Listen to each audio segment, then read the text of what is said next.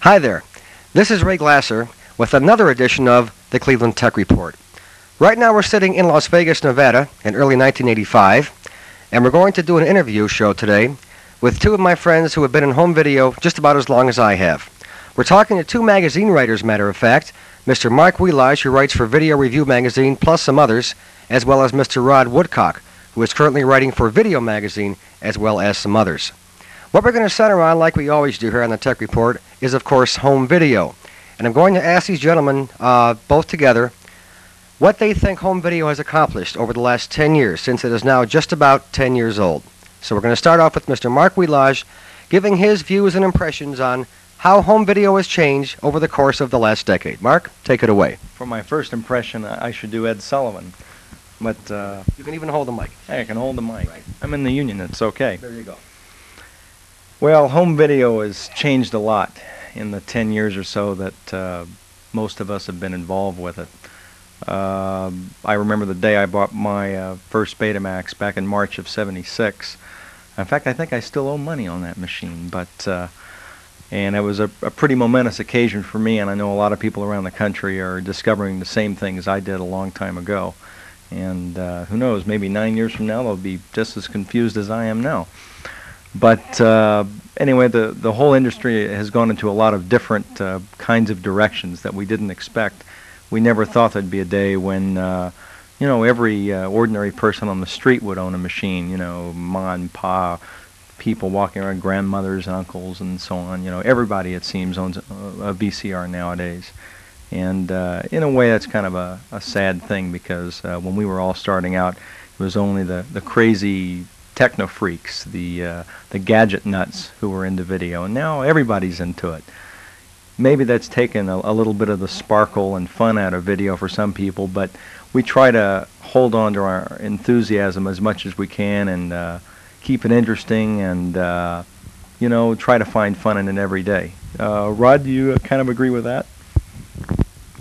Well, yes, my sentiments are similar to those of Marc. I've not been involved in home video as long as he. I bought my first Betamax in the fall of '77, but in the years that have passed, it's certainly true that we've seen a lot of new products come along, and the technology has advanced to the point where, as Marc has often said, if we could go back in time and take a Beta machine or a VHS machine that's on the market today for $200 or $300 and show it to a 1977 or '78 audience, it would certainly blow their minds to think that that kind of product was ever going to be available.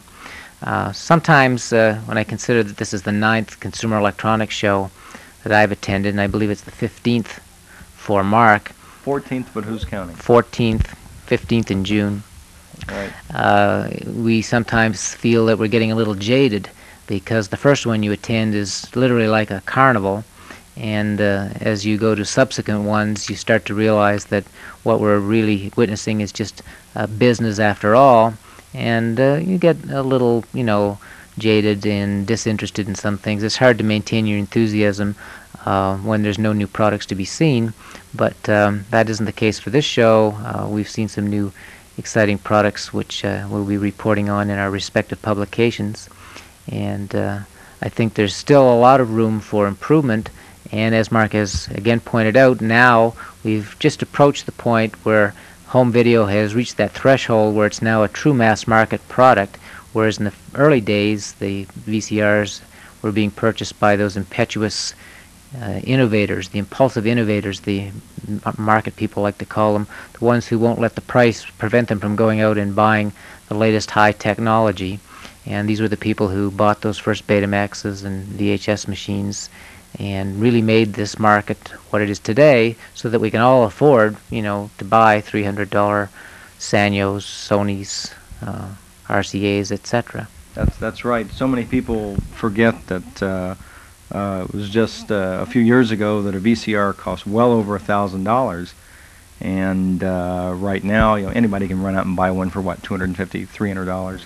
And so the video market has matured and changed in ways that we didn't expect. It's paralleled what it took the audio industry 15 or 20 years to do, and that is get prices and quality to the point where everybody could afford a pretty reasonably good machine, you know, at a decent price.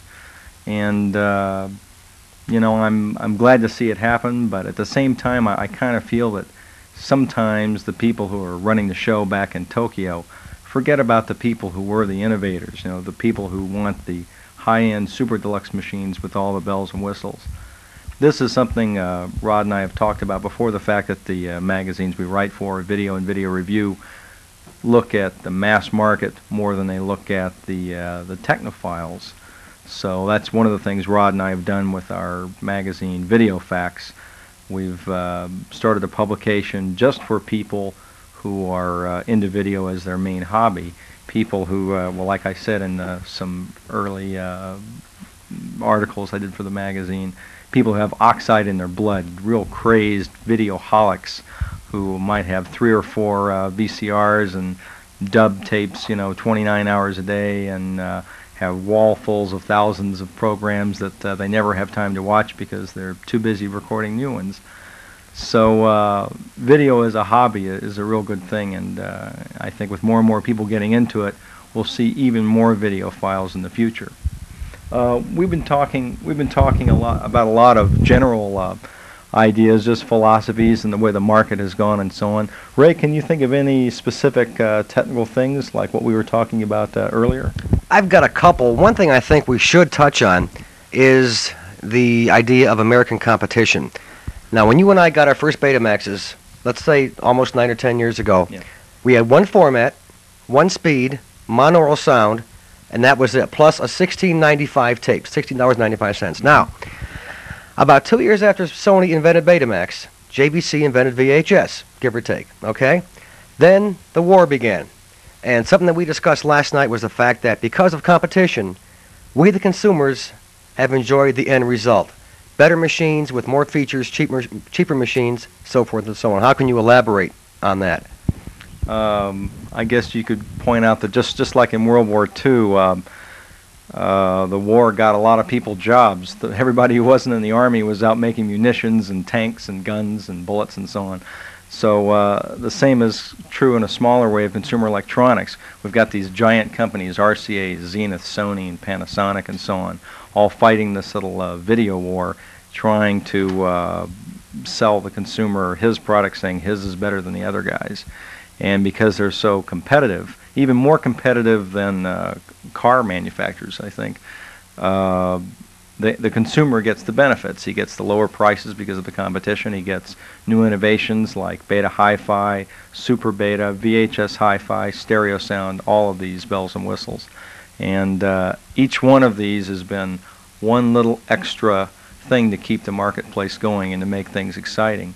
Rod and I have seen some pretty interesting things happen at the show. The newest thing, which I think Ray will be reporting on or already has reported on for Kerry's show, is Super Beta.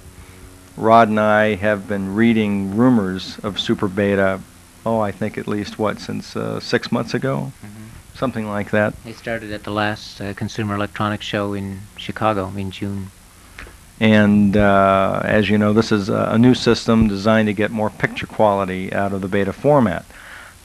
Picture quality has always been the primary concern of Videophiles, and that's something we debate, long into the wee hours of the night, which format has got the best picture quality.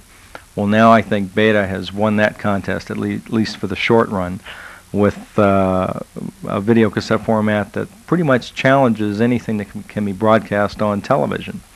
So I think for the moment, beta's ahead in that area.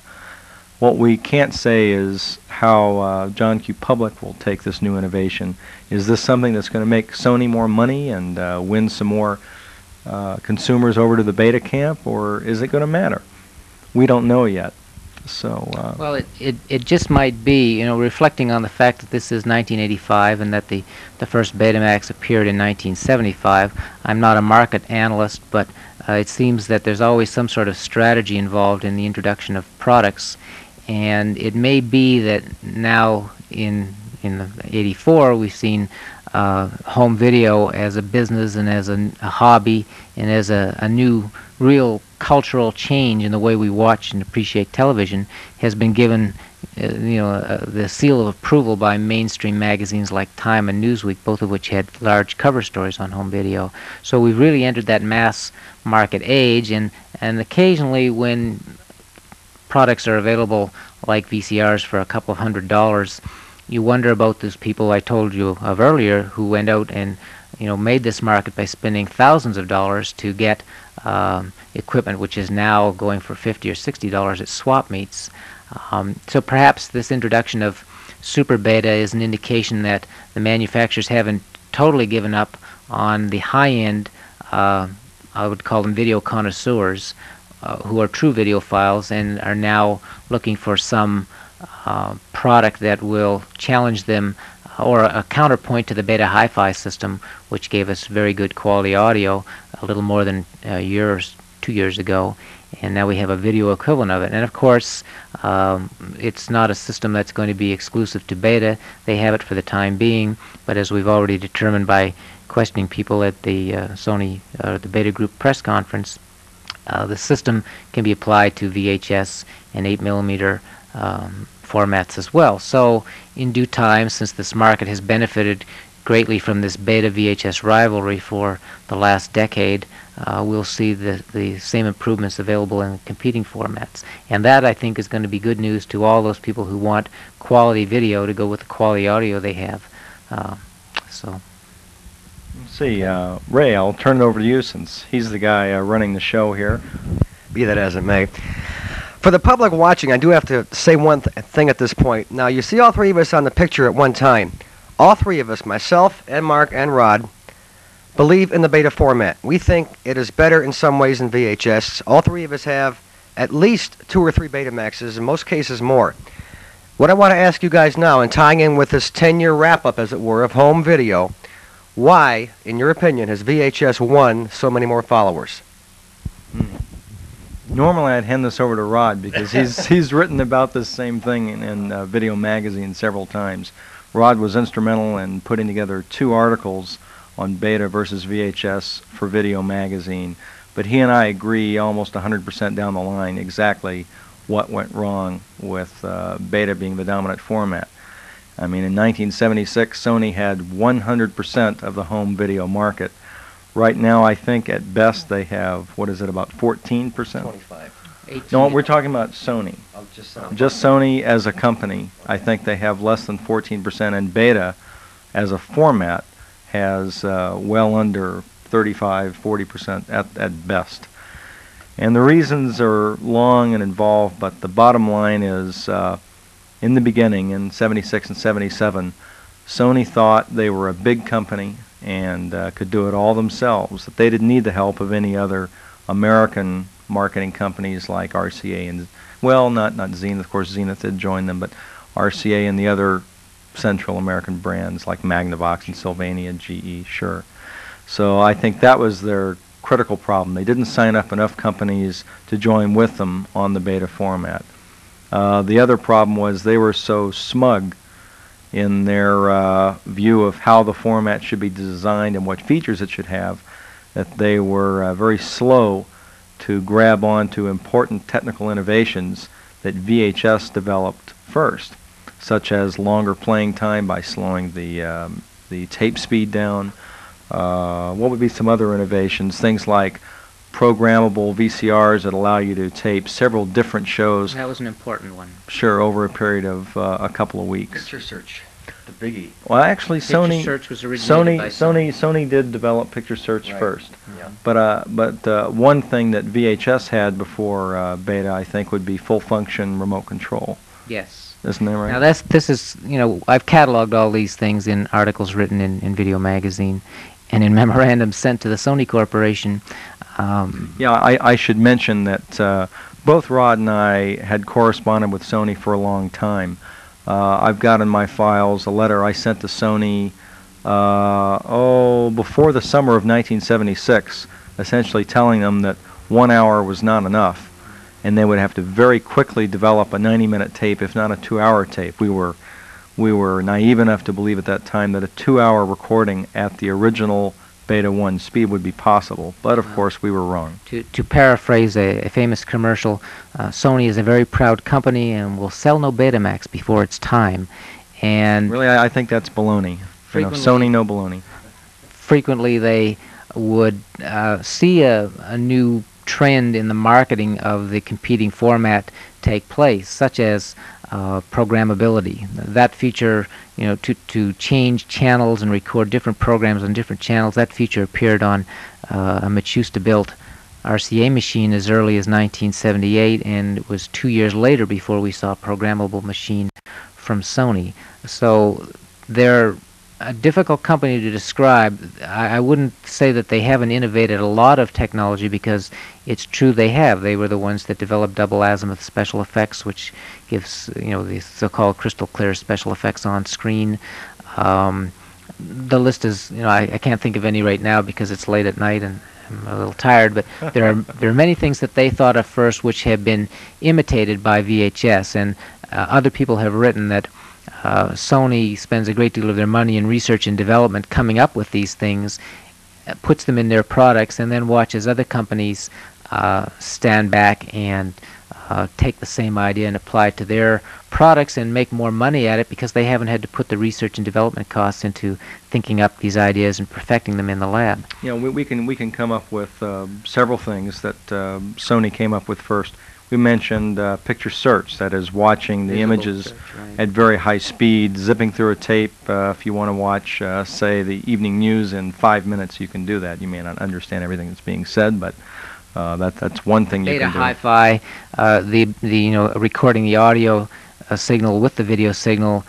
This was something, again, that Sony originated, and then VHS was forced to match, which they ultimately did. And I think that it's safe to say that there's virtually no technology in helical scan recording that can be invented by one camp that the other camp cannot match, given one limitation, which is that Beta has a higher writing speed, for those people who are into this technically, and will always deliver a better picture quality and better sound quality. No. Now, Rod, I should remind you, a good writer should never use two words, and those two words are never and always. So you shouldn't say that they can always use this. They can use it, but they can't always use it. Well, you've run rings around me logically, so. Okay, back to Ray here. Thank you. We're running short on time, so I have one quick question. Yes, we only have 20 minutes. I'm just warming up. I know. We have one quick question to kind of wrap this up. I'm going to pass this first to Mark. He's got 90 seconds, then to Rod for 90 seconds.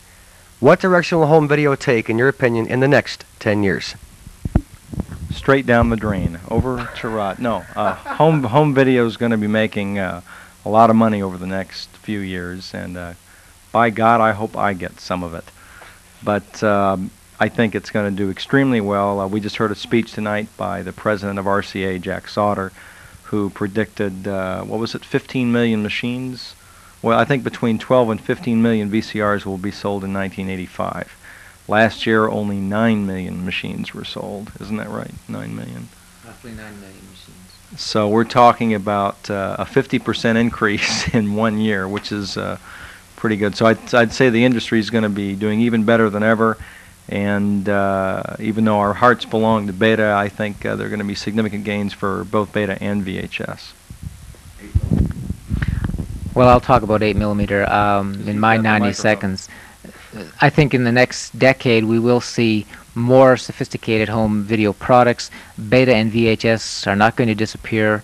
We will continue to see refinements in both formats, offering more features on screen. Programming is something that's coming up. They haven't exhausted their list of bells and whistles yet. We will also see super high fidelity video, or super VHS, super Beta, whatever name they care to give it. And 8mm. Although it seems to be getting off to a sluggish start, this is a system that definitely has potential, and will be coming along from Kodak, Polaroid, Canon, Fisher, Sanyo, and virtually every other company, Sony, Fuji. So we're going to see a lot of new products. You ain't seen nothing yet. Hey, what a finish. Right on. Okay, this has been Ray Glasser talking to you from Las Vegas, Nevada. with two of my personal friends, Mr. Marc Wielage, Mr. Rod Woodcock. We thank both of you. Maybe we'll see you again in 10 more years with another wrap-up of home video. One more thanks I do have to give is to another man that has sat beside me on these tech reports in the past, Mr. Art Volo, who came in from California tonight to work the camera. Good night.